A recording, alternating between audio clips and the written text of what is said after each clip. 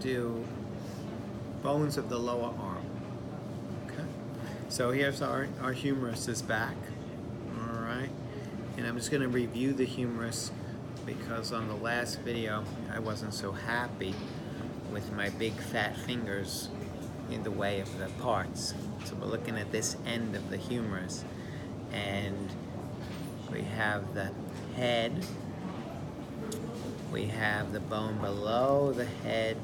It's referred to as the neck, anatomical neck.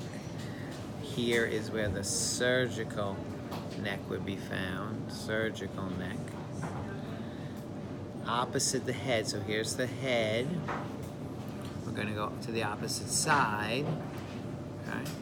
So you see the width of this from here to here. This is the greater tubercle. Now you can see the nice groove. That's the intertubercular groove. And then the width from here to here, this is the lesser tubercle. So you have your head. Below it is what's called the neck. Lesser tubercle. Intertubercular groove. Greater tubercle. And then we come down onto the shaft. And we're going to fast forward all the way to the other end of the bone, because this is going to be the attachment point for the radius and ulnar. So here's the trochlea, and that's the attachment point for the ulnar. Okay, so the trochlear notch attaches to the trochlea, and that forms the hinge joint of the elbow. Next to it, this is the capitulum. That's the attachment point for the radius. So the radial head attaches to the capitulum, and that can also do a hinge, but it can also rotate. Okay. Remember, there's a shallow depression. That's the coronoid fossa. That is to accommodate what's known as the coronoid process. Notice how it fits together there. All right? And on the back, there's a deep fossa, olecranon fossa. That's to accommodate the olecranon process. Okay? So let's go to the ulnar. Olecranon process, coronoid process, trochlear notch, and then we have a place for the radial head, the radial notch. Notice the radial head fits in there nicely and allows for rotation. Okay. We come down onto the shaft or diaphysis, and then we come to the head of the ulna and the little styloid process of the ulna. That fits together with the radius. There's a little notch here for the ulna, so I'm just going to put them together, show you how they fit together, like so. In between the two bones, all right? In between the two bones, there's a thick ligament, the interosseous ligament, that holds them together nice and tight.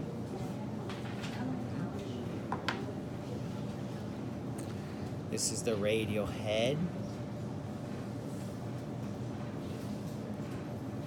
The neck, below the head, there's a nice bump here, radial tuberosity.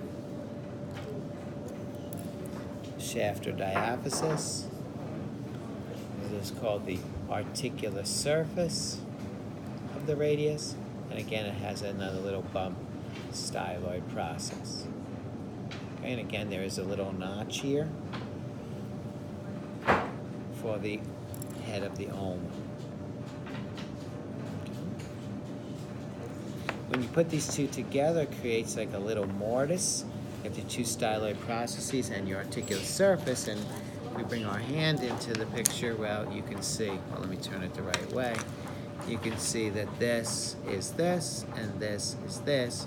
The carpal bones fit in between the two styloid processes. All right, so let's look at the fingers and the wrist. So these are known as the deformed phalanges. This guy's really got some issues. This is the first digit, this is the thumb or the pollex. Second, third, fourth, fifth. All of this here is phalanges, and they're numbered. So this is the first distal, first proximal phalange, or phalanx, really is the way you would say it, phalanx. Phalanges, many, phalanx, one. Second distal, second middle, second proximal. Third distal, third middle, third proximal. Fourth distal, fourth middle, fourth proximal. Fifth distal, fifth middle, fifth proximal, phalanx. These are all phalanges, and that's the finger part. In here, okay, here, you're going to find your metacarpal bones, and they're just numbered. First metacarpal, second metacarpal, third metacarpal, fourth metacarpal, fifth metacarpal.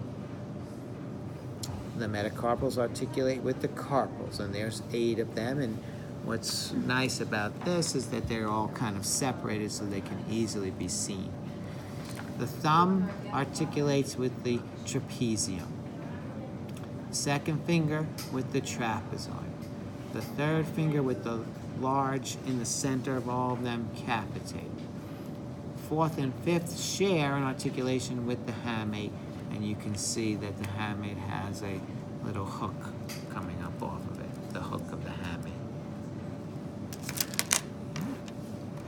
That's the first row. The row behind it, if we continue with the hamate, take a look at this little setup here. Okay. So here's a little round pea-shaped bone. This is called the pisiform. It sits on top of the triquetrum, which articulates with the hamate. Pisiform, triquetrum, hamate. Let's take a little look at this cutie pie. This one has the shape of a crescent moon.